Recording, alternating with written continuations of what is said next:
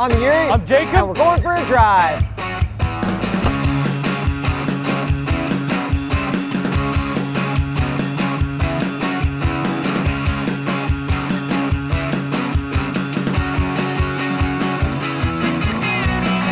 '21 Dodge Charger SRT Hellcat Redeye Widebody with launch control.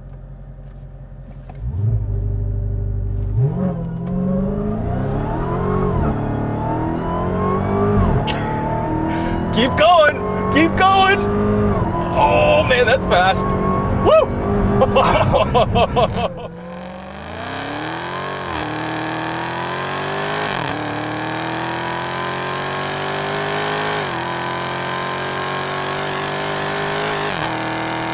Horsepower and torque. 797 horsepower, 707 pound-feet of torque from a 6.2-liter supercharged V8.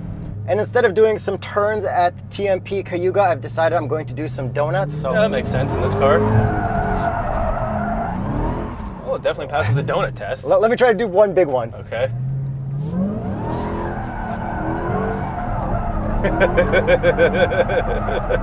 Yeah, this is pretty sick. That's why they call me Yuri Takeover Tershin. Nobody calls you that. All right, let's go back onto the road. And by back, I mean forward for the first time. If you're shopping for a new Dodge Charger, click the TrueCar link in the top right corner to get discounted price offers. And for everyone watching, when's the last time you actually clicked the subscribe tab on your YouTube? If it's been over a month, you might as well click subscribe, throw us in there, and never look at us again. Driving this is the most fun. Anytime you floor, you get that whee, so much power all the time. This is the coolest experience that is going away since everyone's going EV soon. Yeah, and Stellantis just announced all their EV plans. They're going to have an EV muscle car, which is going to be some form of this thing. It's going to be totally different. Is it going to have a Hem-E? Oh, we'll have to see about that. But this thing is absolutely perfect for the time that we're currently living in. This Hellcat Redeye has a bunch of Demon parts on it, like the supercharger, which is borrowed from the Demon. We have a bunch of Demon stuff like the transmission. We have several Demon parts, which make this thing the most unreal street and track experience. Pretty much exactly the same as the Redeye Challenger that we also reviewed a couple years ago. Yeah, except we now have it with 4 doors, basically. Do you really notice the difference in this compared to the regular Hellcat? Not really. No, and you can't get a manual in a Charger, but you can get a Hellcat Widebody manual in a Challenger. That's right. And it's non-Redeye. And I usually don't really like sedans, but I love this so much. It's so wide. Starting with the looks, we've got this in Raisin Hell. Hell Raisin, Yuri. I thought it was Raisin Hell. No, it's Hell Raisin. Get it? Because it's raisin? Yeah, but I thought it was Raising Hell. No. But Raisin, because purple. But anyways, it looks pretty good. Not my ideal color. I would go with that cool blue color. Yeah, or even Plum Crazy, which we had on the Challenger, which was pretty cool. Yeah, I like the brightness to it. But I mean, a car like this, you kind of want to go under the radar. And I think this is actually a great color for that. Yeah, but the front end looks so menacing. All real vents? Jeez, like you see the wide body fenders from the front beside the headlights. It's kind of like the TRX thing and like the Raptor thing. And then we've got the really cool headlights up there. We've got a lot of scoops, a lot of intakes on the hood. Under the hood, we have a supercharged Hemi. Yeah, with the 2.7-liter supercharger from the Demon. Okay, let's hear what a supercharger sounds like. Whee! By the way, this gets awful gas mileage. Yes, the answer to gas mileage is yes. It's so bad, but so worth it, because this is kind of just like a weird engineering like show car. It's not supposed to be practical. If someone's like, the gas mileage is bad, it's like, it's not meant for that. You have 800 horsepower. And then exhaust sound, going through tunnels, this will change your life. After going through under a tunnel, I want this more than pretty much any car ever. Yeah, the exhaust sound is unreal. It is so violent, and if you're standing in front of the tunnel, you hear the supercharger. When it passes you, all you hear is that violent exhaust. Sounds like a goddamn hurricane. Let's take a listen to the outside. And then back to look, side view, we've got the normal Charger body line, which I think is really cool. Fender flares look awesome. Yeah, they look amazing. Last time I tricked a bunch of people saying we had the Hellcat, but really I just showed the fenders on my Honda Element because it was a burgundy one. Were they actually tricked? Yeah, no, people were like, oh, I thought you had a Hellcat, because it looks exactly the same. Yeah, well, we got sick wheels on this one, super wide, unlike your Element. So sick, so deep dish, and we've got orange brake calipers, but what would be the Continental recommended tire? The Continental Extreme Contact Sport. And having these Brembos, like stopping after we did our launches and stuff, we did do a cool drag race short. Check that out. Yeah, and we also did a full quarter mile, and this thing stopped on a dime after. I don't know about a dime, but like, No, I felt very confident in the braking system. Yes. And back to looks, the back end. Super beefy from the back end. The taillights just kind of make it look even wider as well. Yeah, perfect taillights. Everyone's kind of been copying them with the lines all across, but this is just like a legendary look. And then we got perfect exhaust tips. Like everything's great back there. Like nothing to complain about. You know, these are the same taillights since Fast and Furious did that Fast and Furious with the Vault heist. Really? They've been running the same taillights. Like, talk about a company that figured it out and kept it going. And talking about Fast and Furious, you owe me a 10-second car? This is a 10-second car, according to Dodge. Now, that's a very difficult number to actually achieve in the real world. Yeah, because this has so much power that it's really hard to launch properly. But I mean, they built the Demon. This is for kind of like drag racing stuff. If you want to get that really low quarter mile. Ish. It's definitely low in comparison to like most cars, but it's just so hard to get that number. Okay, and then to finish off the looks, our doors, they've got little buttons, so it's not just proximity touch, but it's been really easy to use. Yeah, I mean, it's a door handle. And then the keys too. You get a red key to unlock all 797 horsepower, but then you can also have a black key that gets you only down to like 500 horsepower. Yeah, and you can also change that through the infotainment, even driving with the red key, but why would you ever do that? Yeah, if you do have 500 horsepower, so. You can still use 797 in the winter, just slightly less throttle. So looks-wise, this or a Challenger Hellcat Redeye? I mean, I think this. It's 4 doors. It's hilarious to look at. I think this now. A wide-body 4-door sedan. And I don't even like sedans. Yeah, exactly. I love sedans, so I mean, I'm sold, obviously. And then how about this looks-wise compared to an E63 sedan? This? It's just ridiculous. Is there any sedan that looks cooler than this? No. No. No. That settles it. Yeah. Okay, let's get you behind the wheel, do some launches, maybe some skids, and then talk about all the other cool features in here. I'm not going to use launch control. I'm going to use burnout control, aka my right foot. Oh, we should warm up the tires with a line lock first. We probably should.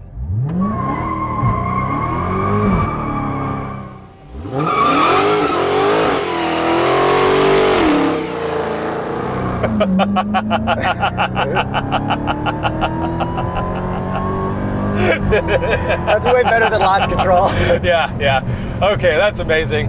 I should probably do a couple little donuts as well. How about we do it clockwise instead of my counterclockwise? Well, I always like to go left. We've got to even out the tire wear, bro. All right. Let's go to the other way then. This is not my usual way. Might be thrown off here. No, I'm still the burnout master and drift master. Come on. I am the king. Wait, what happened there? Still going. All right, let's head out onto the road. Perfect one, as always. So now that I've got that out of my system. You can never fully get this out of your system. No, you don't. I just want this back into my system all the time. Like, just inject it into my veins. Like, God, this car's amazing. Okay, but say we had to drive it gently. Okay. Okay, let's put it to auto. All right, so auto, super chill mode, the revs are dropping, our ZF 8-speed is in the lowest gear. Actually, I'd say the highest gear. It's not that loud. No, it's really not. And it's pretty comfortable, like bouncy-wise. Yeah, the suspension's actually really well damped. You can put it into track mode, it gets a little bit bouncy, but you have options, which is great, because this adaptive suspension is awesome. I feel like this is a lot more dailyable than the Challenger, not only because of the 4 doors. Yes. But for some reason. But then also, these seats combined with the suspension, it's like race couch. This is exactly race couch. This is awesome. It's perfect. So you guys are probably wondering why we haven't talked about turns yet. I mean, it's a Hellcat, it's a Redeye, it's a wide body. It can turn. Does it turn very well? Not really. Does it need to? Not really. It still has this. And yes, that was basically in comfort mode. Yeah, it's nice that you can just like kind of floor it whenever and it'll just still give it the beans. Yeah, but the steering is actually quite good. It's quite really nice. Really good. And it is fully adjustable through the infotainment. We have track, sport, and custom. Yuri and I have basically just left this in custom because that's the best mode. Yeah, we just have our suspension and our traction in sport. Street. But okay, I was driving this in the rain because it was a very rainy week here up in Toronto. Yeah, it was. And it was fine. I just had like full normal traction on, and you floored it, it goes, "Meow," and then it just chills out. It does a really good job of keeping you on the road. Right, exactly. And like the real world stuff, that's what they want to know, because Dodge claims this can do 0 to 60 in 3.5 seconds.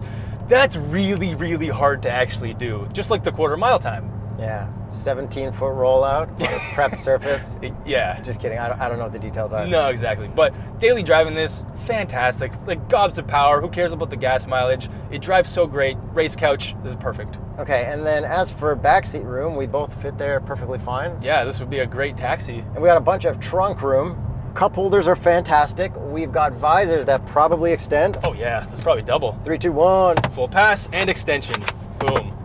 And the only thing that I don't like about this is the reverse camera. It looks like someone held a lighter to it and burnt it. The reverse camera is terrible. But they're all like that. Yes. And like we're not surprised. We're just like, oh yeah. Yeah. It's really bad. But do you care? No. And then my other criticism, again, my only criticism, is I wish the drive modes were just actual physical buttons. We do have the SRT button to get to them, but then they're all through the touchscreen. And then we do have performance pages, but that's something you're going to do when you have multiple sets of tires to roast and test stuff out when this car would be yours. And that you have time for the performance pages to load, because it takes forever. And in defense of the drive modes being so difficult, I think it's good because you really should really be sure you want to turn everything off to do dumb stuff if you want to do dumb stuff. Yeah, no, that's fair. But at least we do have a button to turn off our dumb stuff and turn on our dumb stuff, aka our traction control. It is a hard button. But let's talk about some of the cool features that we have in here. We do have a chiller, so we can actually cool down the supercharger after you've done launches and stuff like that. It'll also send AC to the supercharger, redirecting it out of the cabin when you have it in track mode. So this thing's just built for the track. And then we have line lock, which you guys already saw. That's pretty cool. And then we have our different RPM that we could set for our launch control. We had that set at 1500. That's pretty much where you have to leave it. And it's still like not perfect. I think you really need to do like line lock, prepped surface, know what you're doing to really take full advantage of it, or else it's gonna be like kind of soft off the start, but then Yep. Some more quick interior stuff. We do have carbon fiber. It is an optional package. I do really like it. It is matted out. I don't mind it. Anything to help save weight in something that's Is it real heavy. Carbon fiber though? Yeah, obviously. It costs a lot of money. And then we do have the worst paddles probably of any manufacturer. Okay, they're not that bad because we do have the radio buttons behind the steering wheel, and that is like the best feature ever. Cleans up the steering wheel nicely. No, it needs proper paddles. We can set up shift lights for here, but it's like a red flash and everything's kind of red. The tack is red on red. It's hard to see. This is an automatic launching car, basically. Yeah, like just leave it in auto. But if you want to just like rip around, then the paddling is pretty fun. Right.